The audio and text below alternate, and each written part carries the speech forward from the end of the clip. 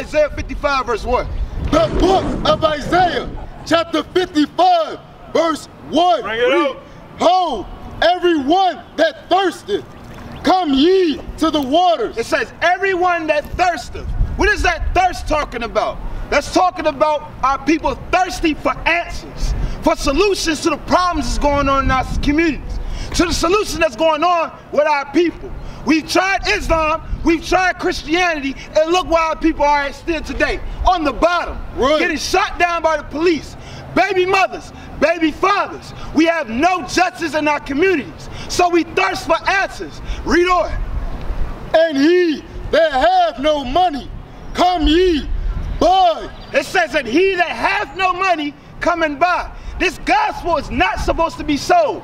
Meaning your tithes, the pastor's not supposed to be asking for tithes in church. Tithes is a law given to the Levitical priests to take care of them, and it was never money. It was never money. The Bible is not to be sold. It is to be given away for free. But what is that buy that the Bible is talking about? What is the buy it's talking about? Give me Proverbs chapter 23, verse 23. The Bible says come and buy with no money. So what does it talk about? Buy what? Let's see what the Bible says. For far too long, we've gone without listening to the commandments of the Most High God. That's right. So read what you got. The book of Proverbs, chapter 23, verse 3. 23. Verse 23. Read. Buy the truth. Buy the what? The truth. The what? The truth. Now everybody says they have an understanding or principle of what the truth is. But right now our opinion does not matter. God's word is coming out. Right. So brother with the fire, let me ask you this. What is the truth? My brothers right here, all of it. What y'all think the truth is? What is the truth? Somebody, anybody, answer me. What is the truth? To what? Pertaining to what? Pertaining to the Bible. God says, come and buy of me truth. What is the truth? Do you know what the truth is according to the Bible? Okay. Anybody else? What's truth? What is the truth according to the Bible? Anybody? All right, so that's what we're here for, to give understanding, the true understanding from the prophets of God, God's word. Right? So what is the truth? Give me Psalms 119, 142. Let's find out what the truth is according to the Bible. Not of my opinions, not of any of these brothers' opinion, according to the opinion of the Bible, the Most High God. Read what you got. The book of Psalms, chapter 119, verse 142. Listen up. Thy righteousness is an everlasting righteousness. So anybody claim to be righteous out here, right?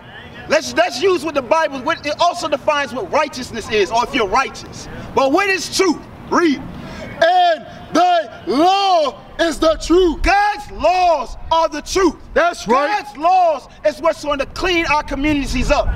God's laws, applying it, is what's going to bring his people back on top. Right. But the thing is, why are we not being taught God's laws? What happened? I'm going to show you what happened. Give me Romans chapter 10. Romans 10 and 4. I'm going to show you what happened. The Bible got closed, and we're doing whatever the hell we want to do these days. And for that, what happens? Our communities are plagued with disease. There's no marriages going on. Therefore, whoredom is going on. Men jumping from hole to hole, women jumping from rod to rod. Our brothers out here killing each other. If we apply God's laws, a dramatic change will come about. Everybody wants change, but nobody wants to change. But let me give you an example of why we don't know what righteousness is. Why we don't know what the truth is anymore. Because stuff like this is being brought out. Read Romans 10 and 4. The book of Romans, chapter 10, verse 4. Read. For Christ is the end of the law. We hear that, and then the Bible's closed. See, we got grace, God, Christ is the way. That's all we have to do, apply Christ. But let's hear what Christ says.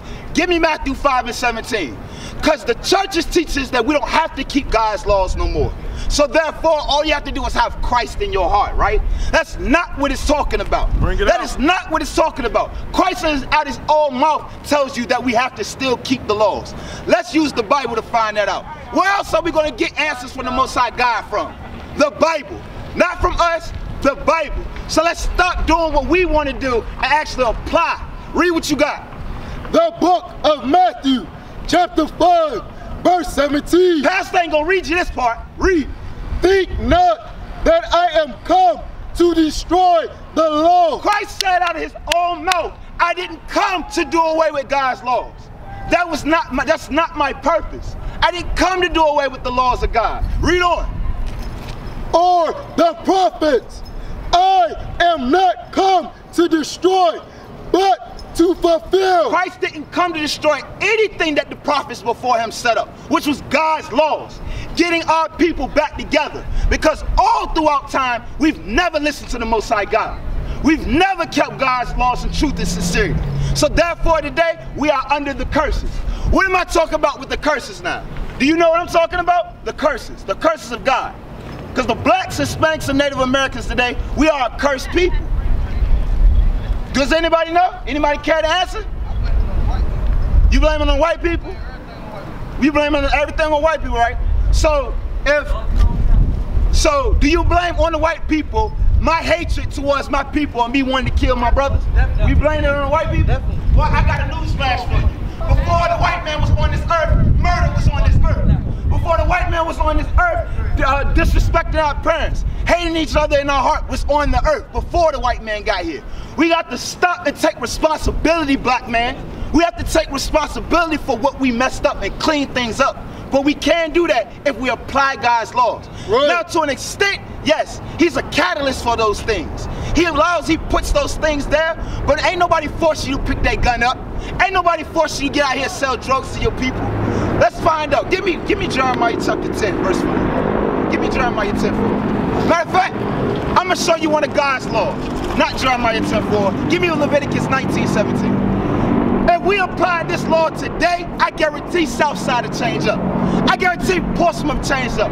Newsflash, Portsmouth is #1 on the list right now as far as most crimes out of all 7 cities. Did y'all know that? Portsmouth is #1 right now for murder, robbery, all types of evil. #1 right now. As long as I've been living, Portsmouth's never been #1. But why? Because there's no truth in the earth anymore. Now, if we apply this, which is one of God's laws, read what you got. The book of Leviticus, chapter 19, verse 17. Come on. Thou shalt not hate thy brother and thine heart. It says, thou shalt not hate thy brother. Hey, come here, bro. Come on, just build, bro. No, we're not here to bash anybody. We're not out here to do that. We're out here to pick our people up and provide answers. I'm into this type. Good. All praises. This is what I look at all day. Good, bro. So let me ask you this. It says, thou shalt not hate thy brother in thy heart. Could you explain that to me? What you think that means? Hating your brother in your heart. I mean, to me, when another brother want to kill, like if I want to kill you, to me, I catalyze them as being white. Because like you said they was here before they arrived. Yeah. I disagree. Okay. Well, we here to I think that formula was forced into our mindset. Like selling drugs, shooting guns and all that. Okay. You know, I think they did. I don't think it. I know that they made us like that. All right, so. But to answer your question, Yeah. what I think about that is he's saying love your brother. Okay, You know? right. We taught a basic principle in kindergarten. Do unto others as you would like done to yourself, right? So hating your brother in your heart. #1, let's break this down. What is the heart according to the Bible? Give me Mark 7:21. What does it mean to hate your brother in your heart, right? So this organ right here, right? Does emotions come from here? Does your emotions come from this part? That organ that's in your chest is beating in your chest. Does emotions come from there? We're using logic now. Right? It doesn't come through here. Okay. Everything starts here. So let's see what the heart is according to the Bible first. Listen up, black man, Hispanic man. Listen up to your truth, your history. Read what you got. The book of Mark, chapter 7, verse 21. You listen up. What's your name anyway, bro? Thomas. It's called mighty name, Thomas. My name is Elijah, all right? Thomas. So this is what the heart is according to the Bible. And then we're going to go back to that law. Read what you got. For from within, out of the heart of men, proceed evil thoughts. Do thoughts come from your heart? That pumps in the middle, it starts where? Your mind. Your brain, your mind. So it says, read it again. For from within, out of the heart of men, proceed evil thoughts. So I'm going to deal and build with that alone. From within the heart of men proceed evil thoughts. Not good thoughts, evil thoughts. So I'm gonna touch your logic, what you said about the white man, while still dealing with the law, right? So, number one, what starts is hating your brother in your heart. I don't know you from a can of paint, right? But let's say I don't like you because you got cool shoes on. Or I don't like you because you talk a certain type of way, right? Let's start here in the mind first. That hatred starts up here. We don't just come out just naturally start hating each other. But the Bible says, what's the first thing that starts from the man's mind? Proceed evil thoughts. This was here before the white man was here. Evil thoughts. Evil thoughts. That was here before that man even existed. Is that natural? Say that again? Yes, it's a natural thing. Natural. That's a natural thing. Evil, hatred for my brother, that's a natural carnal thing. Right? Give me Jeremiah 17 and that's 9. Jeremiah 17 and 9. We all like to lean on follow your heart. Well, the first thing the Bible just said was the heart is evil. Evil thoughts proceed from the heart or the mind. Read what you got. The book of Jeremiah, chapter 17, verse 9. Come on. The heart is deceitful. The heart is what? Deceitful. So lean on follow your heart. The Bible said your heart is deceitful. Above all things. Some things. Above all things. The heart or the mind is the wickedest thing above all things that are upon the face of this earth. So leaning on your own heart or your own understanding, number one, you already done messed up. So let's go back to the law, right? Hating my brother in my heart. It says the heart, number one, is the most wicked thing. Because coming out of the heart or the mind is evil thoughts. So I don't know you. We didn't grow up together. Right. But say it's something on you that I don't like about you. I didn't touch you. I didn't put my hands on you. It started up here first. I already don't like you, right?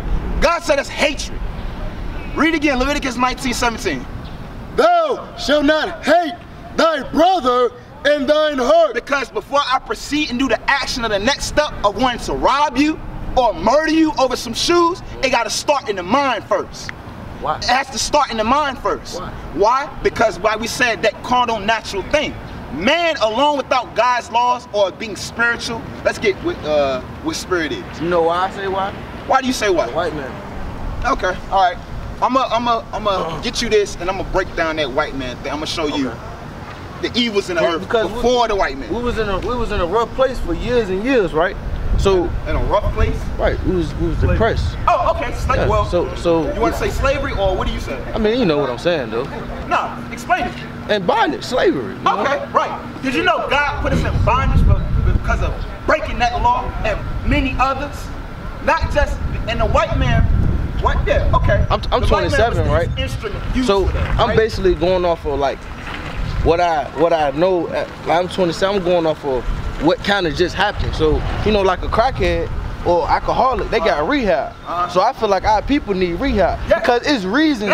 It's a reason why our people think like that. You know, they ain't just wake up and be like, oh, I mean, they might need some money. You know what I'm saying? Right. You know, but that ain't the right thing to do. Go get a job. So that's why I say I take it back to blaming on the white man. You know, people say you can't blame everything on them, but I do.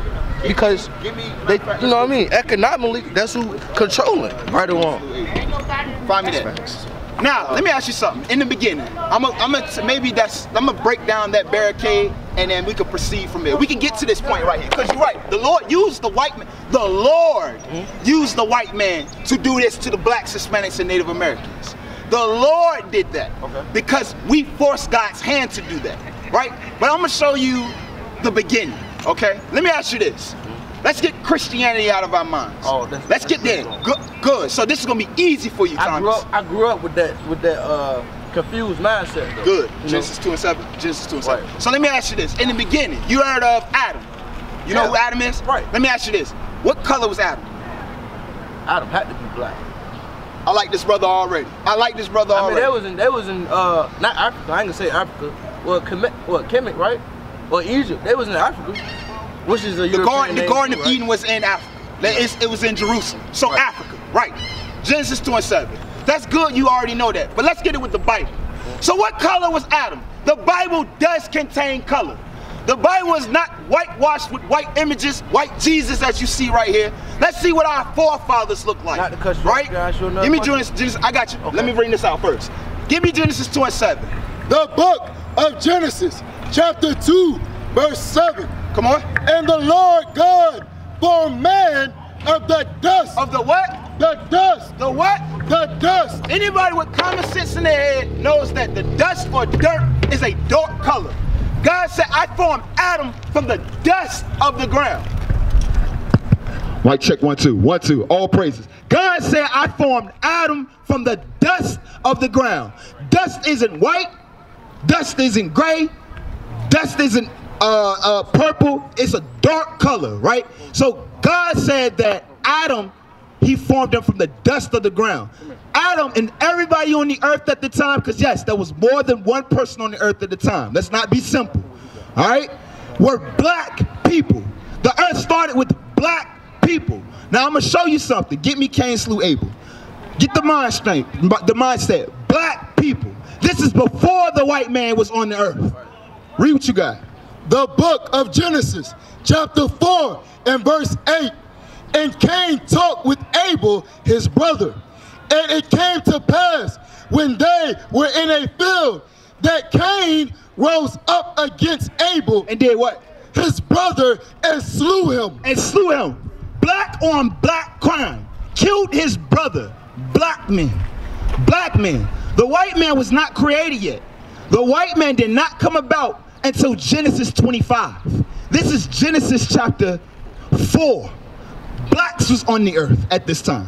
So the white man was not the start of this thing. This spirit was on this earth prior to the white man, right? Now I'm gonna show you, I just showed you Cain killed Abel. Now, we're gonna fast forward a little bit to Moses' time. Thousands of years later, with the commandments. Give me Exodus 20. Now, if this was applied at the time, like it should be applied today, that Cain killing Abel would not have been an issue, because why? He hated his brother in his heart. Now they will see the true men of God. We are not black men, we are the Israelites. That's right.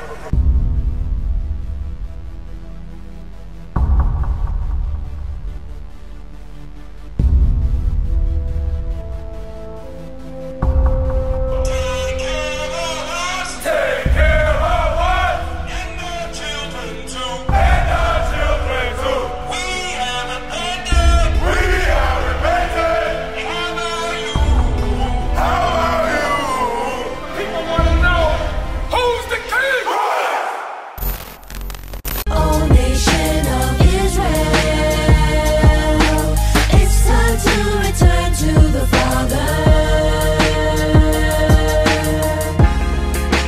O nation of Israel, it's time to return to the Father. Now why they trying to make it so hard to serve God? And why when I say that I'm a Jew it sound odd? For years I've been walking around saying that I'm a black man. I ain't saying that no more, it sounds wrong, man. This is Bishop Nathaniel of Israel United in Christ. Please subscribe to our YouTube channels. Stay up to date with our latest events, music, and classroom lessons.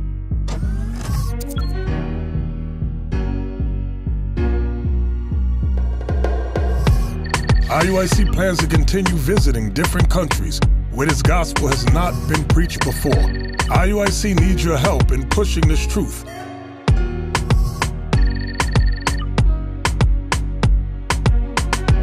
So join us. Subscribe to our Instagram, Facebook, Twitter, and podcasts, and stay up to date with us.